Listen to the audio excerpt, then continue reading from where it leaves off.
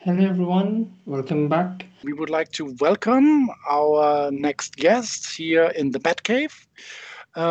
We have the pleasure to welcome Kenneth. Kenneth, welcome to the Thank you. Developers Conference here in Mauritius, or being worldwide and virtual. If I understand correctly, you are residing in Denmark. Yeah, Am I that's right? correct. Copenhagen area. Yeah. Fantastic. And it seems that you have quite an interesting position and professional background. So, if you don't mind, to introduce yourself a little bit, and we take it from there then. Yeah. Actually, my name is Kenneth Christensen. I work for Intel, so it's a semiconductor. But I'm a software engineer because today hardware is nothing without software enablement. So like more and more the optimization we're getting, the improvement as well is based by software. It's basically like software first. Uh, so like I'm assigned to work on the web platform, both from a strategic point of view and making sure that it runs well on our hardware, as well as we make it capable enough that it still exists for the future going forward.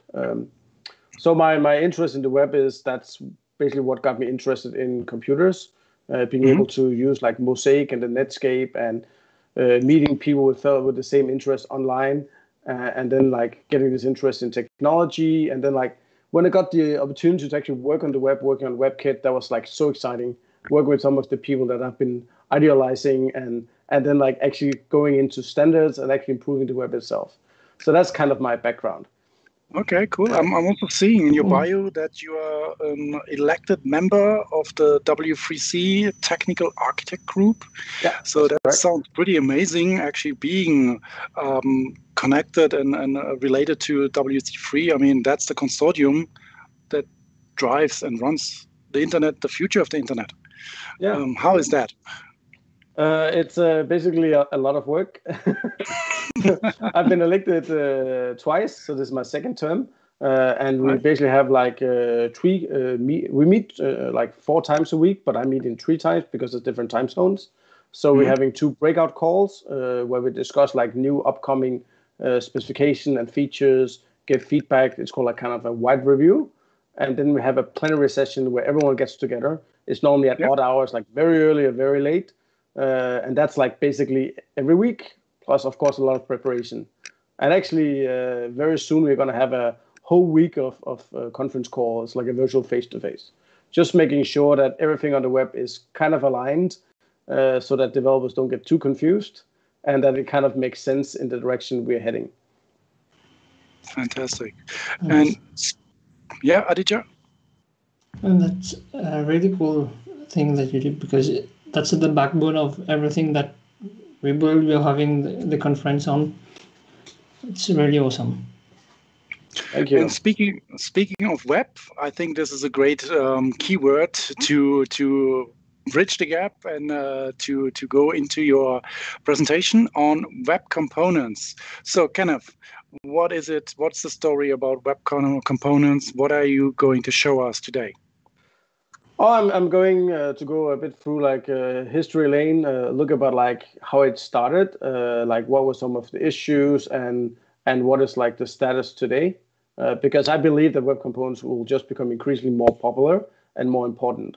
A lot of people have been like a bit critical because it's really difficult to do something on the web, and coming with a new solution. There's a lot of things to consider. There's a lot of like where it can go wrong, and getting that feedback and getting something in there and out in people's hands takes a long time.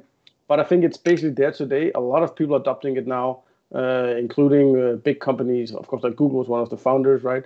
But even like Microsoft, SAP, Salesforce, everyone is adopting web components in some capacity and having great success. So I think we'll just see more and more of that going forward. So I All think right. it's nice to know about some of the history and get people to play around with it again, and because it will become more and more important.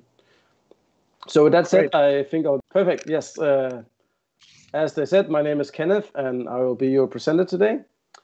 And I work at this company called Intel. So I work on standardizations in W3C, but I also work on browser implementation, especially on Chromium. So that is the engine behind the Chrome browser and the Edge browser at this point. Before this, we used to work on WebKit, which was then at that point used by both Chrome and as well as Safari. So let's talk about web components. So when people build UI elements, they often think in terms of objects or components. Because that kind of helps you conceptualize what you're doing. It also improves encapsulation as well as reusability.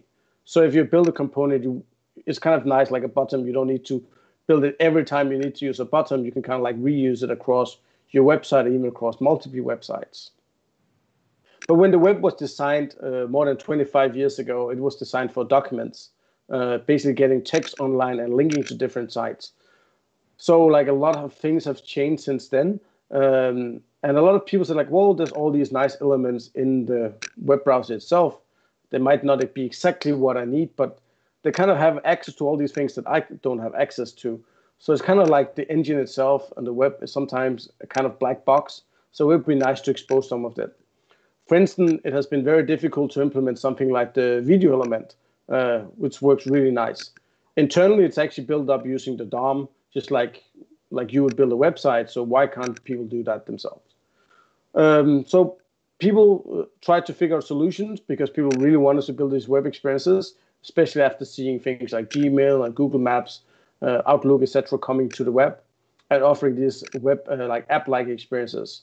So people created frameworks offering convenience, reusable components, and as well as easy way to create these components. But they're not always like great and flexible. Like I remember like playing around with jQuery UI, and I found it super inflexible at that point when I was working at Nokia. But like things has gotten better and better over time. Unfortunately, at a cost, because as you have to implement a lot of things that's already in the browser, that is a lot of code.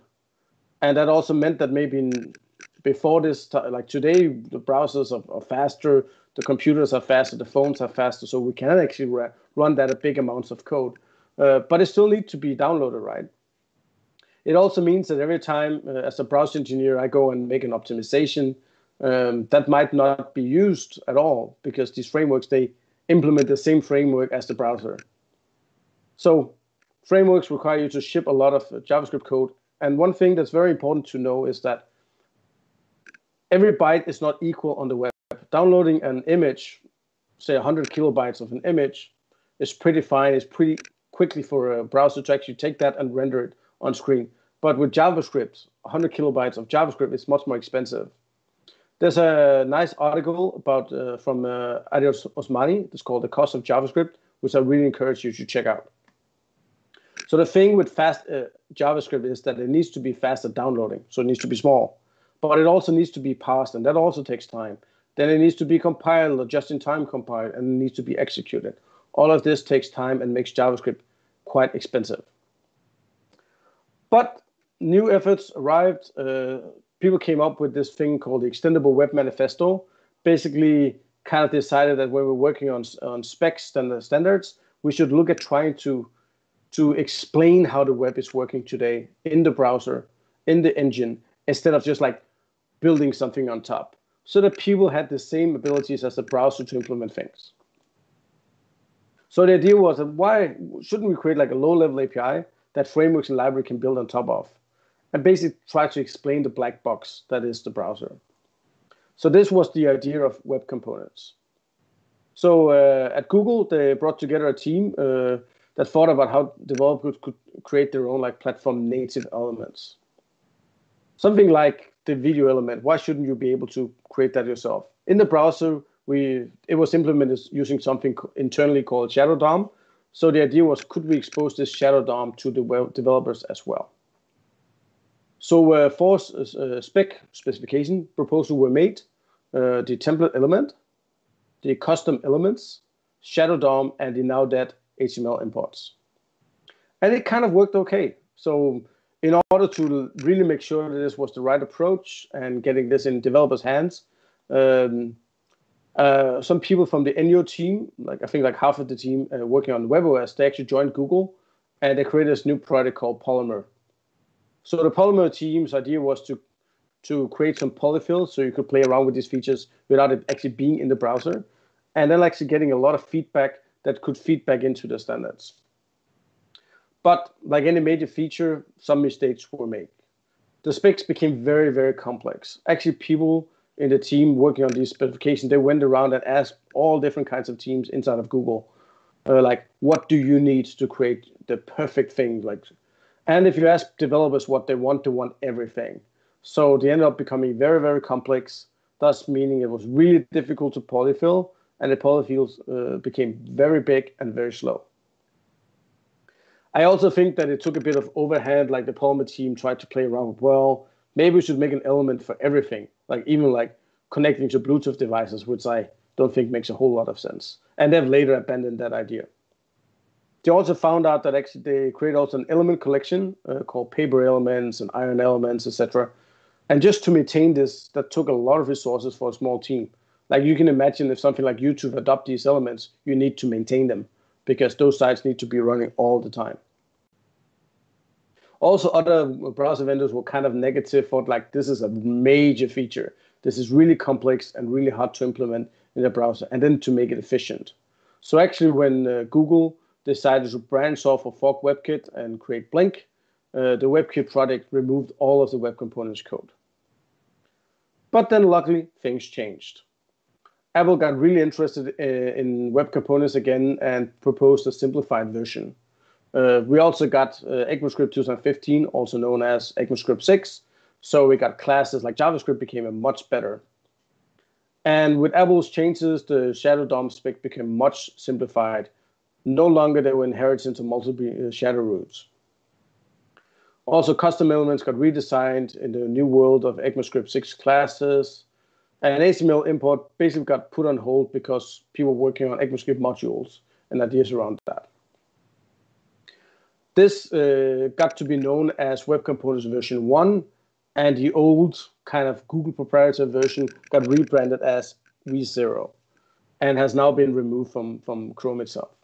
So both Chrome and Safari, they actually implemented this version 1. The Polymer team updated their implementation, Polymer 2, and a few other web components frameworks started to see the light. But then things got even better. Mozilla got very interested in implementing the whole browser UI using web components. So they implemented and shipped web components as well. The whole like template thing already got very early on got added to the HTML spec, but custom element and shadow DOM then landed in the DOM spec itself. So it's actually part of the whole DOM and HTML specs. So it's not something like it's a separate spec any longer. Then we also had the very company called Ionic, a very popular. They provide some kind of elements and components that people could use for building like web apps, especially hybrid apps that people would put into the App Store. So they decided, it was all based on Angular, but they decided to base it on web components so that it worked in Angular and React and Vue, and they had a lot of success doing so. Then you also saw big companies as Salesforce and SAP creating web components element, even like Adobe. One of the things that really held down web components was Microsoft's Edge, because Microsoft was way behind. They really said that they had to do a lot of refactorings inside of Edge actually to be able to implement web components. But Microsoft has since then moved away from Edge HTML to use Chromium as well. And by that, they got web component support for free.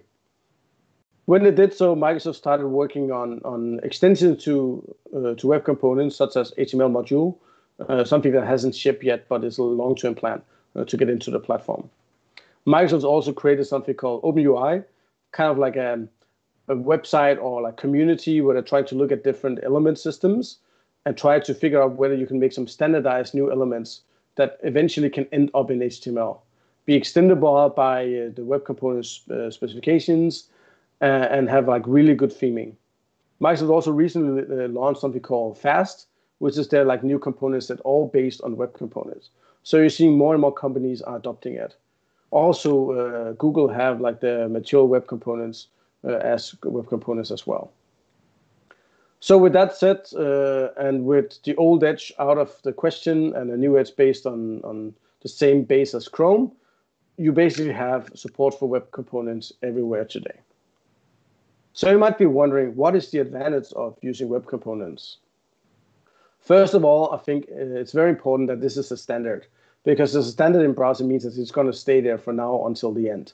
Basically, like this is something that if you invest in this, it's not going away from one day to the other. Like maybe if you invested in jQuery UI, maybe you find out that at some point like it's not being maintained any longer, and you have to like move away from it or maintain it yourself.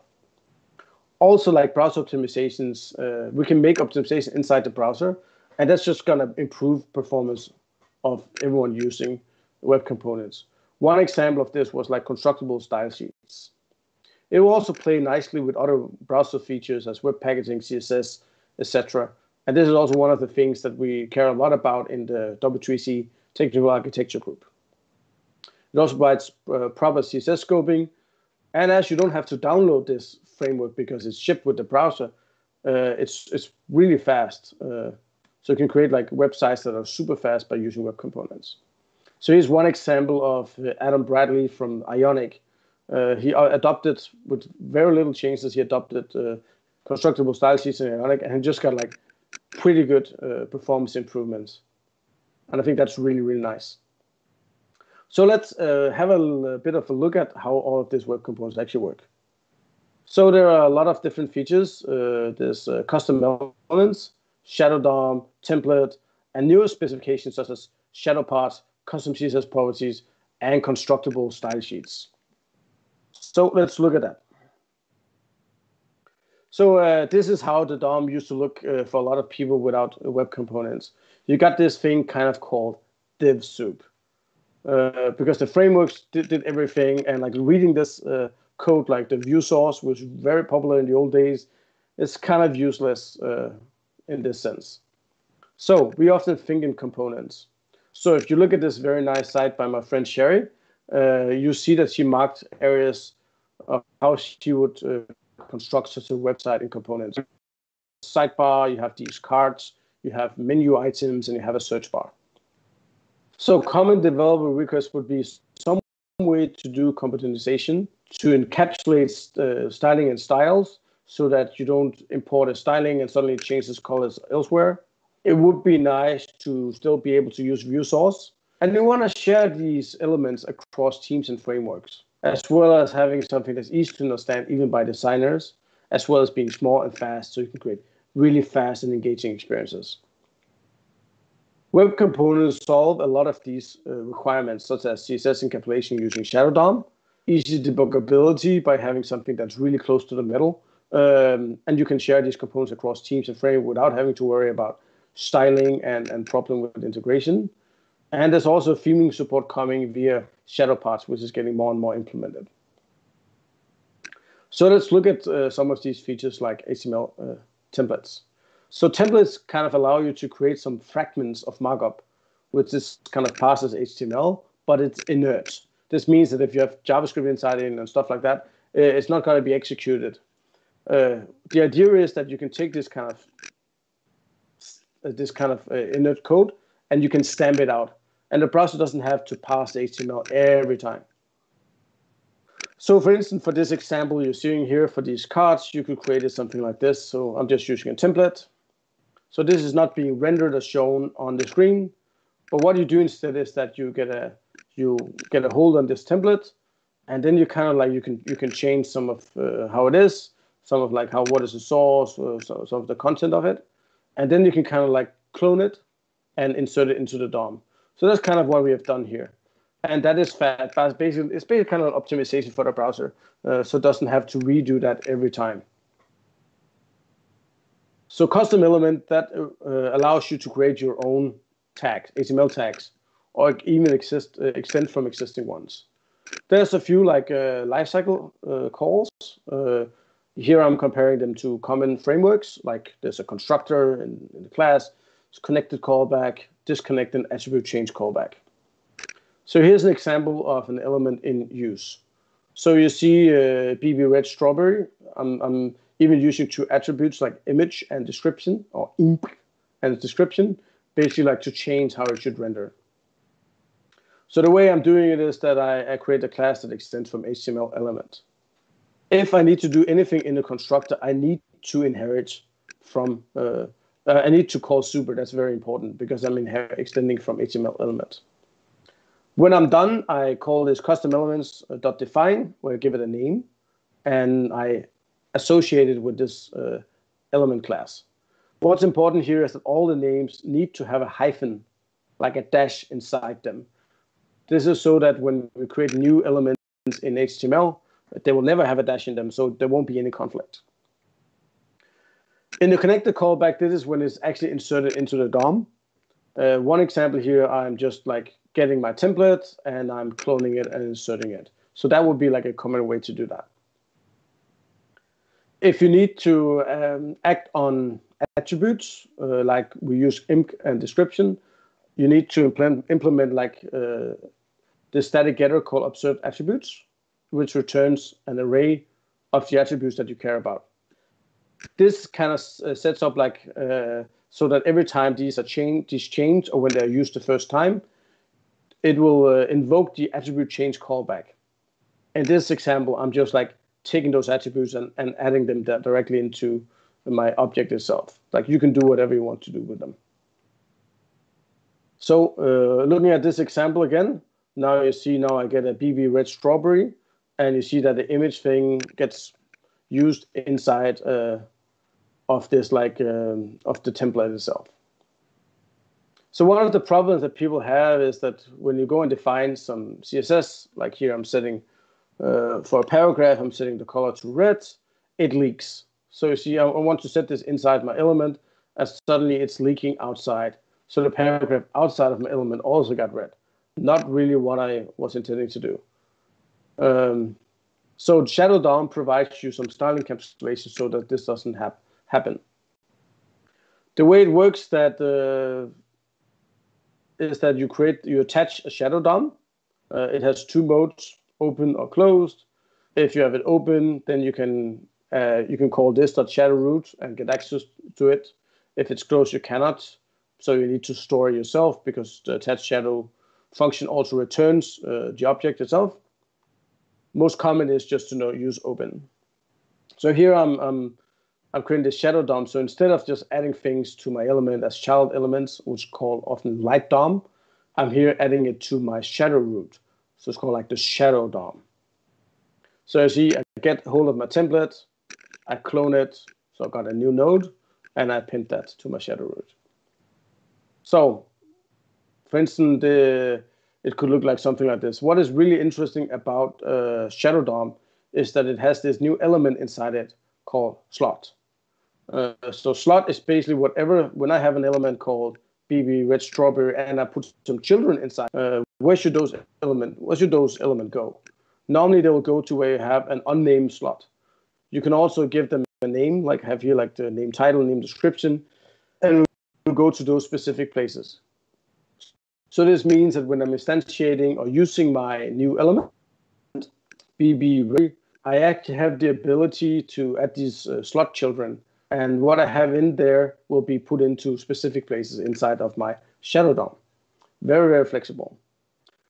If you do styling, you can just do that inside of your shadow root as well, and that will only be used in your shadow root and won't leak outside. What is interesting here is of course that you see the var, and you can use something called custom properties. I'll probably get back to that later. That still allows you to style something from the outside. So you see in this example, I'm setting the dash, those are custom CSS property. So I'm setting these on this element, and these will then propagate into my local shadow DOM. So this means that if I'm setting the background here to white as the color and the background color as red, you see that is applied to my card element. So if we try again to set the color red with the shadow DOM isolation, you see that it doesn't. Oh, I did that outside. It doesn't leak into my DOM, my new custom elements here. So that's kind of like the summary. We looked a bit about templates. We looked at custom elements with lifecycle hooks. We've also looked at using shadow roots, using slots, which cannot be named. And we themed a little bit using CSS custom properties. But there's also coming something called shadow parts. So this is definitely implemented in Chrome and also Edge. I believe it's implemented in Safari, and I believe it is shipping with the next version of Safari. So that should be within a couple of weeks or so, I'm hearing. So this kind of allows you, because you can imagine if you have a custom element and it embeds other custom elements, like I'm doing a my dialog and it contains two of my bottoms inside.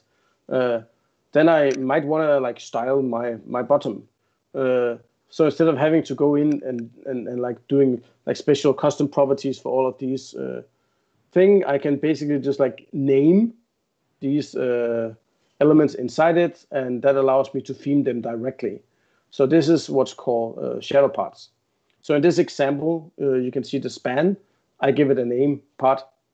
Text span is kind of like exporting that, and that means that from CSS, I can call the name of my element, and then I can do : part and the name of it, and then I can theme it directly.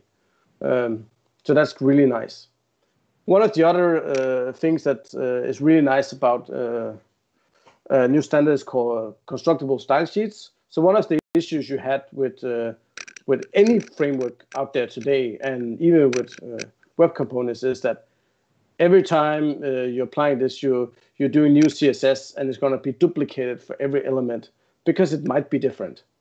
You might not ever change it, so all your buttons might look exactly the same, but it means that the CSS is duplicated and kept in memory. The browser tries to be very smart in sharing the CSS memory, but it's very, very tricky and very difficult to keep track of.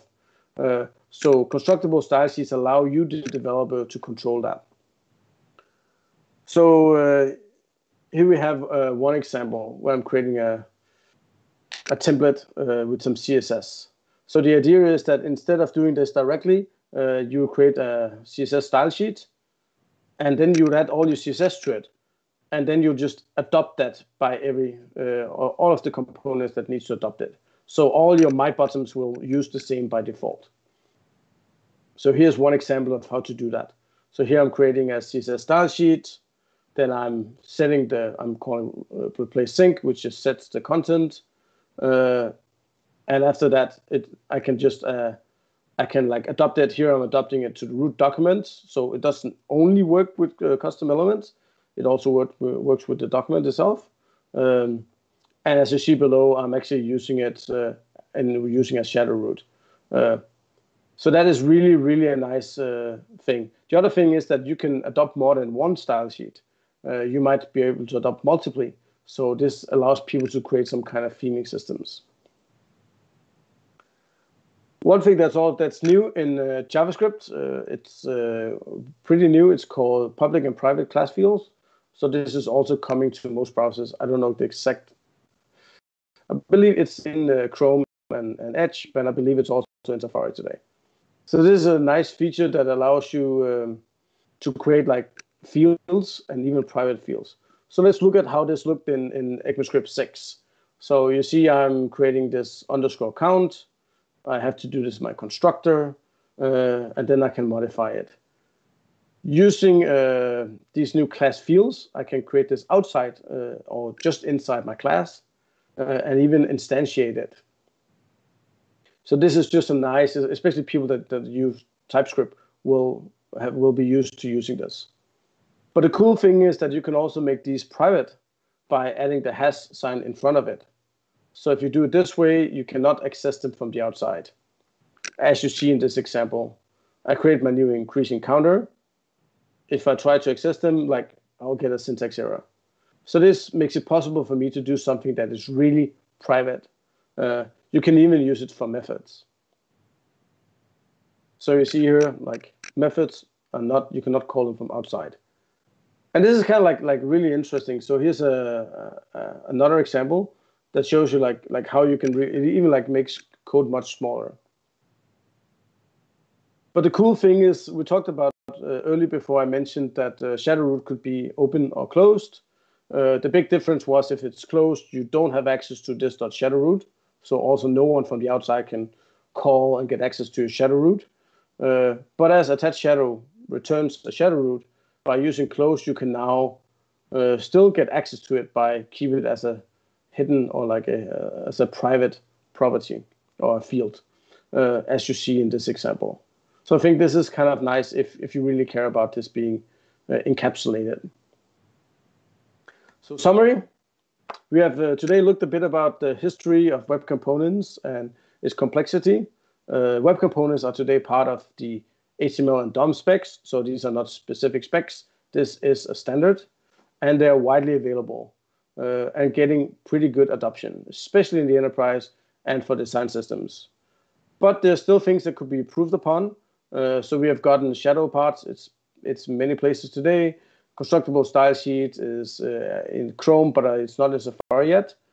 And there's even other things coming soon that will solve even more issues, such as CSS module, HTML module, scope registries, and even something called form participation that allows you to create elements that can participate in form submission. So you don't have to build all this kind of infrastructure around forms just to getting elements that can be submitted. So one of my own preferred libraries or mini libraries or micro framework, as some say, for creating web elements is called lit element. I was one of the first adopters of something called lit HTML, and I actually created the first lit element class, but then like Google did their own, that's very similar to mine afterward, and I abandoned my own. So I just wanted to show this because Google is using this in all their mature web components. And even Microsoft is using it for many projects, such as the PeterRayBuilder.com. And even the Microsoft Graph toolkit. So you see here, they're also using lit element. So lit element is really nice because it's very, very small, very easy to use. And you don't need to deal with these things as creating a template tag yourself. It's kind of like a much nicer developer experience. It also makes sure that all the renders are updates in a batch. So kind of like the same advantage you have of using something like React. It doesn't use virtual DOM, but instead it knows exactly where you have these insertion points. So it's actually using less memory and it's actually faster. And like it's pretty small. It's like around 7K now, like compressed, and they're working on a new version that will be even smaller. So here's like, for instance, like one small example of something I implemented. I did this grocery list example. So you see, I'm also using, this is done in TypeScript, so I'm using some decorators as well. So you see, I'm using a custom element decorator to say what should be the name of the item. I set styles directly using these new features of class fields, and I'm setting up some properties. Whenever these properties change, it will automatically trigger a batched re-render. So really, really simple and a very nice developer experience. It's also very similar to React. So you implement a render function where you return this called an HTML tag string literal, where you basically do all the HTML, and you have these insertion points where you can use JavaScript or refer to JavaScript properties. So very nice. And with that, I would like to say thank you for listening. And if you have any questions, feel free to hit me up on Twitter at Kenneth Rhodes. And I hope you've had a nice conference so far. Yeah, amazing. I mean, the situation about web components with the new features regarding scope and having the ability then to, declare functionalities, properties as private, I think this is going to help to get way more clarity and flexibility and also portability in your code, so that you can actually easily reuse it and have your components.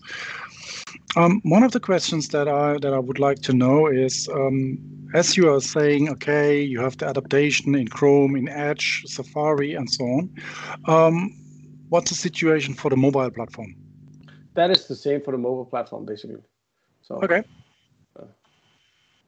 I think that's also why you see the adoption now. Like I think what was hindering was the required use of polyfills.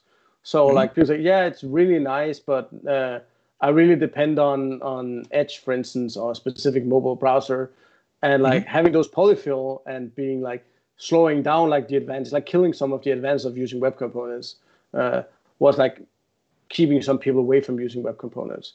It is still an issue with IE 11, but like lit element, for instance, they have polyfill, so you can make it work on IE 11 if you really have users. It's kind of the thing is like, okay, if they don't want to upgrade, well, they won't get the best experience, but they'll get a working experience. But I think with Microsoft having the new Edge that works for Windows 8.1, Windows 7, and Windows 10, like IE 11 is gonna be gone soon. Even Microsoft announced that like their Microsoft 365 will not use or not support IE 11 from next year.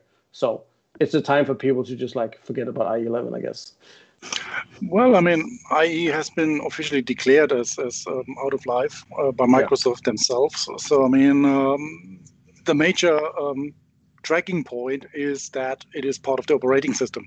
As soon as they get it out, if they would get it out there, it would be solved, or it would be faster solved, and the adaptation onto modern browsers that are supporting web components and other aspects would be way quicker. But I mean, if you see some web statistics and web server statistics, is that you're still seeing people popping up with IE7, IE8.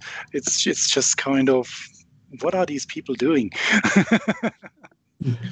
But I think like the nice thing is that like using lit element, for instance, you can support IE11 if you care about those users. They won't get the best experience, but like, hey, they're not getting the best experience anyway because they're using IE11. So, no, that's very good. I think that's good to keep in mind. But like, I think the future looks pretty bright. There's a lot of excitement and focus on fixing the remaining things around web components to make it really, really good. I see that Microsoft came up with this, as I mentioned, openui.org, where they're looking at all kinds of existing design system and frameworks and see like, could we create like a, let's say a common element, like a table that works the same? What does people need for like theming and features? And with that, they really want to, when they have the right solution, they want to turn that into a new element in the HTML spec. They're actually already doing that, and as an experimental, I think a new select element, which they're proposing for Chromium. So that's kind of the first element.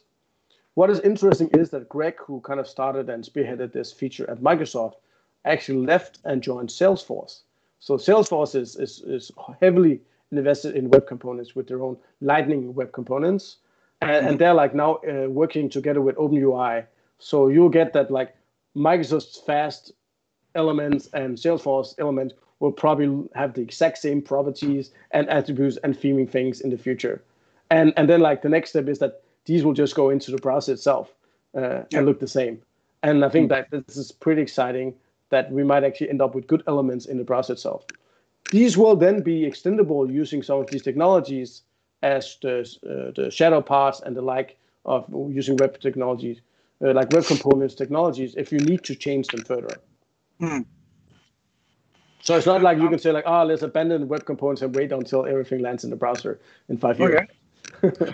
I mean, what is the current situation about available web components in regards to UI functionalities? I mean, a common pain point from the past, I don't know how many years, is always about having a proper or a quick UI element in the browser to actually display data in a grid format, to have proper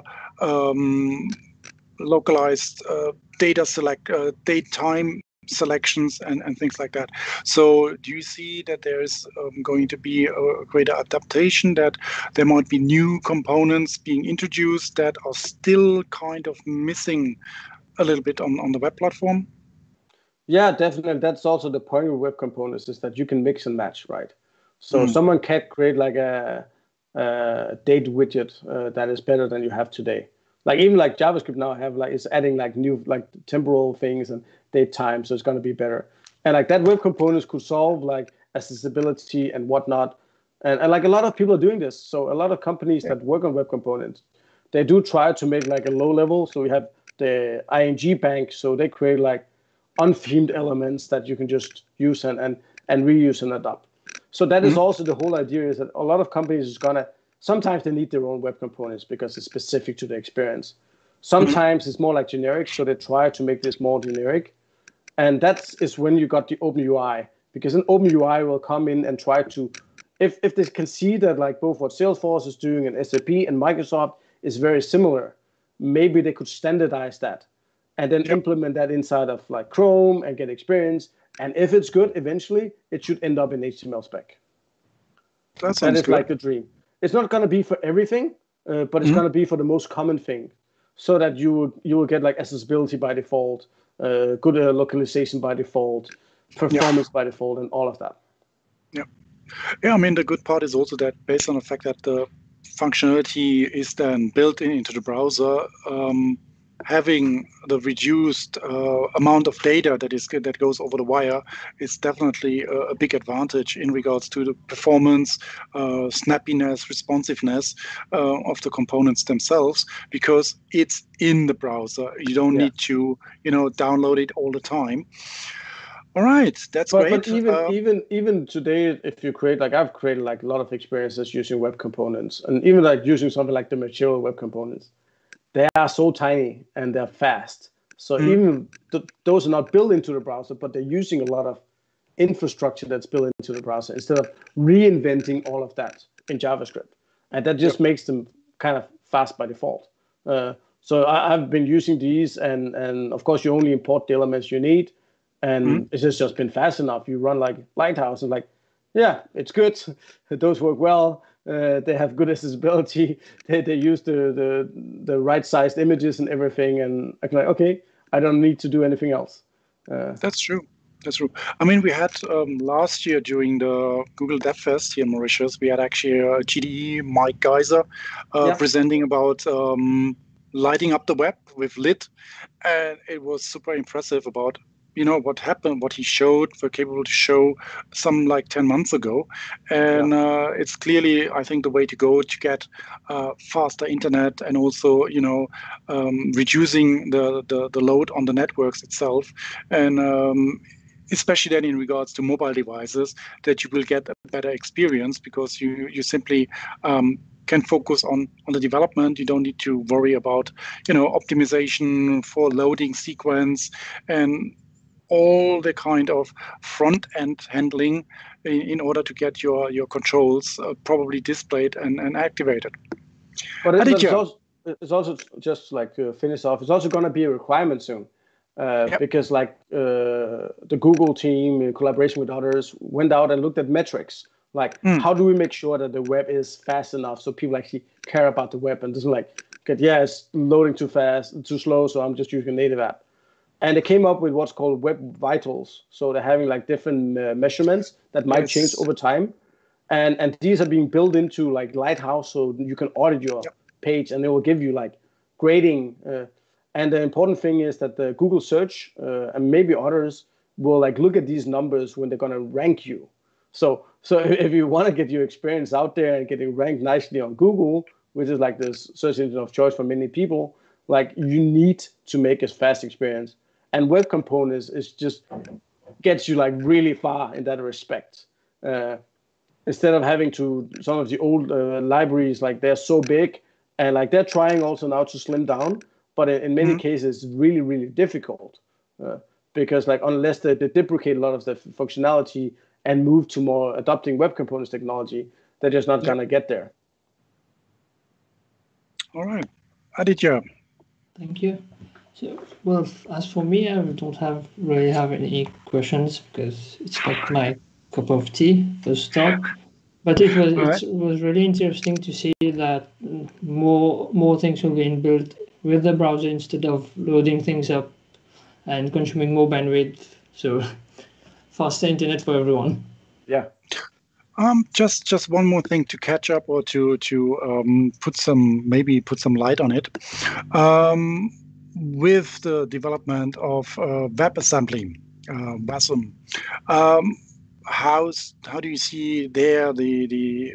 I mean, it feels like it's kind of competition, different approach of technology, because literally with WASM you can get your own runtime environment, you get your own components with the programming language that you are familiar with, not necessarily being bound or restricted of using ECMAScript or JavaScript.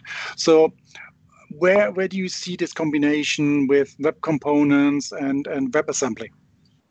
I think a lot of people misunderstand WebAssembly.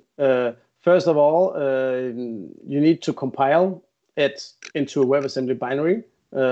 So loading time is often not that good. So it's not something you want to use for your UI components.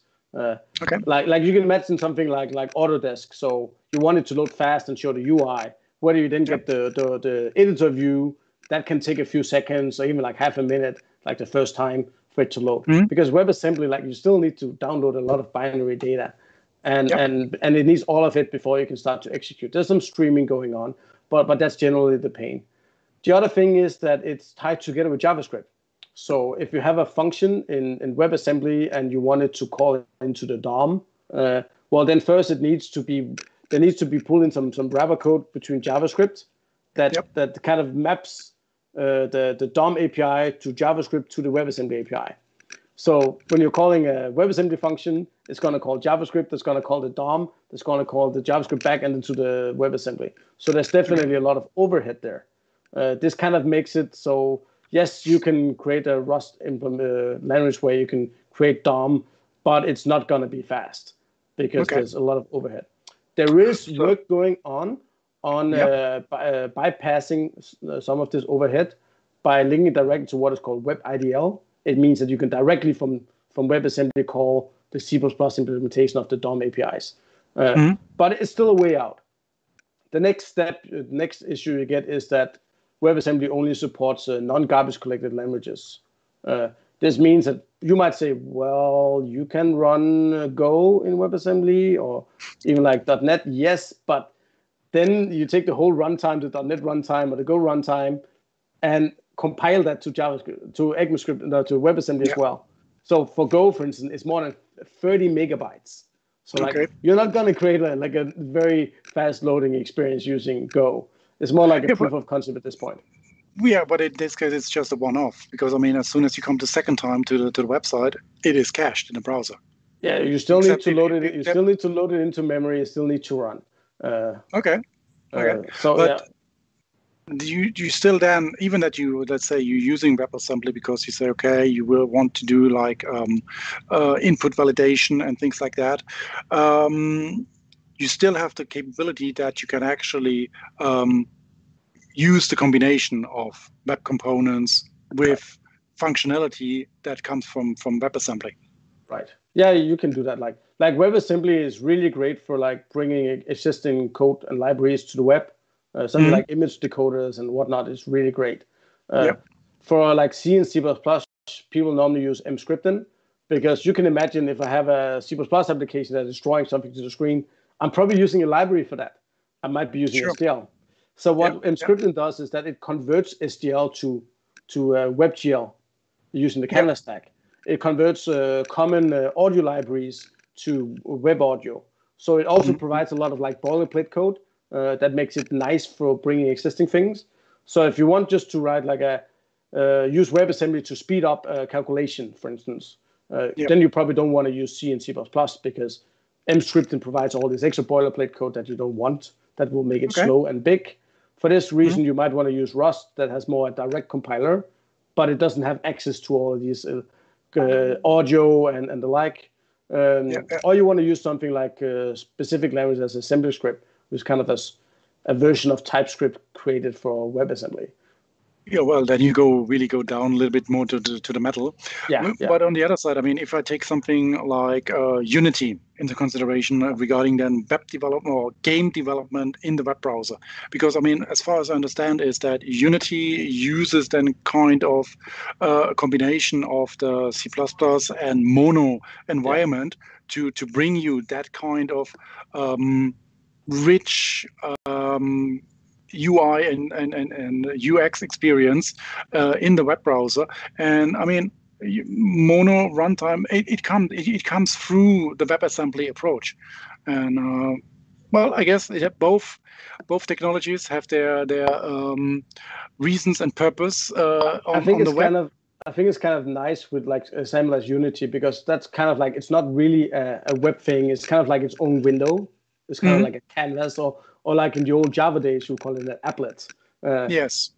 So it kind of is isolated and works very well. Also, people are kind of used today that when in running a game, it kind of, there is some loading involved. You get like a nice screen, and it will show you some background. Then you get some music, and kind of feel like, yeah, I'm gonna play a game, and I'm gonna play for an hour. So like I can wait a minute. But it's just like I'm checking out some shoes that I might want to buy. Like after 3 seconds, people leave. It's like, I don't want that. So it kind of depends on the experience. That might change though, because you see that the upcoming like PlayStation 5 and whatnot, I even believe the Xbox will have like super fast loading of games. So maybe in a couple of years, like people just don't want to wait for any games any longer. Maybe it needs to be like start immediately. So these things might actually change. I mean, it goes into this direction that you might say, okay, you kick it off with an instant play experience, and then if the user is actually staying on it, like on a mobile, you might have some leisure activities that you just pop it up, enjoy your 5 minutes game on the commute. But then if you are getting more serious into it, then you actually switch context and maybe load more components or other technologies into your environment to get a richer experience. Yeah, you can like also a teaser, kind of like cheat literally people. like a teaser element. Yeah, you can also like cheat people. You know, like the iPhone, like it has like this like image. So when you launch an app, it just shows an image, and then you fade in the real app. Or like in the old days when the first iPhone, we took a picture, it took like a while to save the picture, so you got this thing, that this animation like an old camera, like it's closing the lid. And like, okay, people say, oh, that's nice. I got distracted. Yeah, now we save the image because it took 2 seconds. So you can like do this on a game. Like you go to a website, it will start with some web audio, some nice music. There'll come some animations. And while you see that and you get distracted, it's loading the game. And then you're ready to play. And no one cares, right? Next time it's faster. Exactly. Next time is better based on caching. But I mean, you're right for line of business applications. I think then web components are clearly a better solution for that, because you want to be distraction free. You want to focus on responsiveness. Because I mean, see it like this: data entry. You have really professionals that are touch typing on the. It needs to be really snap, snap, snap. And I'm still wondering whether you get these kind of input handling and input processing on the web UI compared to full desktop UI handling. Because I mean, data entry, if you have, let's say, somebody working at the office, and it's really like, they go through their UI like data entry, tap, tap, tap, data entry, tap, and so on.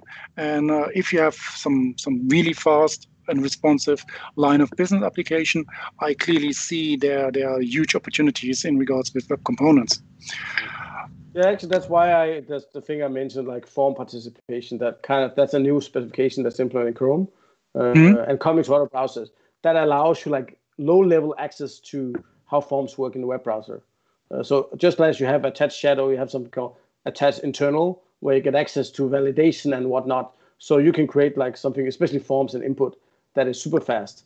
And the advantage of using this in the web is that it's built in with the left to right and validation, and it's fast and it's accessible. So it works whether you're using like a Braille system and whatnot.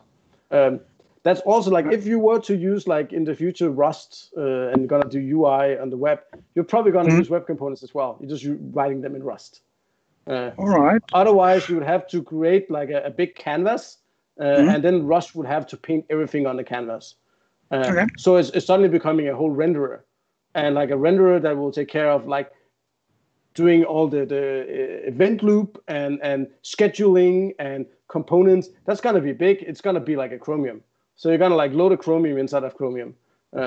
Like that's a big part of an operation system. I used to work on Qt as part of Nokia. Like just look at Qt, it's pretty big, just for the components and whatnot. So like, I think it's gonna be really difficult to like replicate the whole web. You got to replicate everything. You got to replicate the internationalization system. You got to replicate font rendering. You got to replicate accessibility. Oh my God, like that's gonna be a big effort, and I don't see what it will bring you except pain. This is exactly where this would have been the next keyword that I would like to pick up when you mentioned Braille systems. What is the current situation of web components in regards to screen readers, in regards to Braille system, text readers, as well as ARIA support and accessibility? Well, as it is really HTML and standards, like it works really well with ARIA. So you can like use that directly on your components. There is also another upcoming standard called AOM, Accessibility Object Model, that provides like a more flexible JavaScript like API. Especially think about like you might make a web component that's actually a canvas because like you need some very special thing. Maybe you need to show, I don't know, like some medical thing. And you want to add like accessibility for that. Well, that's gonna be custom. So with AOM, you'll be able to actually do that. Like ARIA would not serve for that purposes. So the story actually looks really good, and it's getting every time better and better. It should be the best on the web because it's just based on web tech. Fantastic, Kenneth. Thank you so much. I think if we continue to talk, we can fill up hours. Thank you so much for your time and effort being part of the developers conference here in Mauritius, even that it's a virtual event. I hope that maybe in the future you might have a chance to bring the family as well down to Mauritius, enjoy some nice time at the beaches while spending maybe 1-2 days at our future conference. So with that, thank you so much. I hope that you're going to enjoy the conference as well, maybe tuning in tomorrow, but I know your schedule is very busy. I'll see when I have some time. Awesome. Take care Thank you so and enjoy much. the conference. Thank you very much. Okay. Goodbye. Take care. Have a Bye great then. day. Bye.